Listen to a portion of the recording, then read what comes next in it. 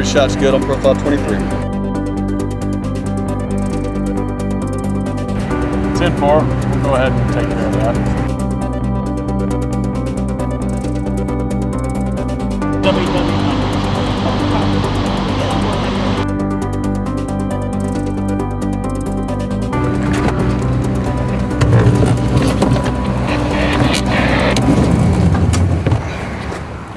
I'm Kelly Markham, Public Information Officer for Caltrans District 7. I'm here at the intersection of Empire Avenue and Victory Place in Burbank. This is where a ground-penetrating radar operation is underway. It's part of the utility relocation for the Empire project. And here to tell me more about it is Bob Vasquez. He is the California Survey Manager for David Evans and Associates. Hi Bob, thanks for coming out today. Thank you, Kelly. Nice to be here. All right, so ground-penetrating radar, what exactly is that? So it's basically in short term, it's getting the penetration of the ground, hence the word ground-penetrating radar.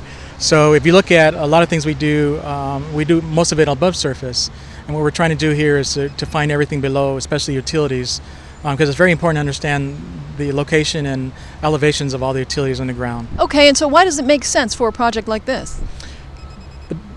Because of the utilities, every utility on a project is the Achilles heel of any construction. There's not enough data. Data is always missing. Utilities are sold. So the understanding of where the as-built, of where all these utilities lie, is really problematic. So over and over and over, we have agencies that are really would like to know where these are, but because they're underground, you can't see them. So we've been trying to find solutions on the best type of way to get that information without having to dig up things. So it's a less intrusive way of finding these utilities. And what we're finding is with the use of this type of technology, the advanced ground penetrating radar, is you get rid of and reduce the amount of potholing that you have to do on jobs. So I imagine that would help save a little money on some of these projects. Absolutely. The return on investment, we're seeing our subconsultant we're using today, Geophysics, their return is probably a 4.5 to 5 for every dollar spent on a project. So that's, in the long run, that's significant savings for a project. It is a significant savings. Tell us a little bit more about the science. How exactly does GPR work? So in an essence, it's kind of like you would in an airplane on a radar. So radar emits a pulse, and whenever it encounters an object or an obstacle, it'll send a signal back.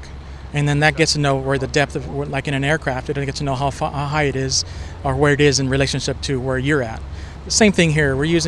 It's sending pulses into the ground, and a single GPR unit will send one transmission and one receiver in itself as it moves along, and it's just a 1-foot path.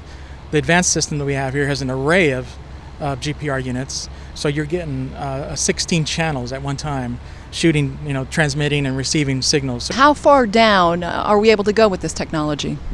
So it really depends on the type of soil. So it is penetrating the ground. So as anything that's shooting a signal or transmitting something, it really depends on what's blocking. If you look at, once again, in the airspace, the heavier and denser the air, it's going to reduce the amount of signal that you can, and for the distance you can go. Same thing applies to here.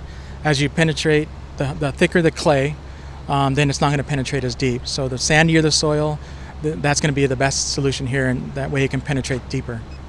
And I think we're just a few hours into this operation today. How much longer is it going to take? It's really a fast system because it is towed behind a vehicle. We can usually, this array system is, we can go regular speed, so it's just a slow 20-mile-an-hour type collection, which it helps, keeping people off the road. But the amount of data it's collecting that's the real fascinating part of it. All right, today the team is out here collecting all of the data. Ultimately, what are we going to end up with? So in a few weeks, 2 or 3 weeks after it's all processed, we're going to import it to our model we have now. We already have a rough draft of all the design on all the underground utilities. We've taken the design plans for this pilot area. We've created 3D models of all the retaining walls, the footing, the storm drain is supposed to be done here, all the planned utilities. We've actually found some conflict already. That whole package, once it's all done, we're going to present it to Metro and Caltrans at a meeting, and really showcase why 3D civil ground BIM or SIM civil engineering modeling is great for projects at the design stage rather than right before construction. Well, we can't wait to see what you come up with. Bob, thanks so much for your time today. We really appreciate it. Sure, my pleasure.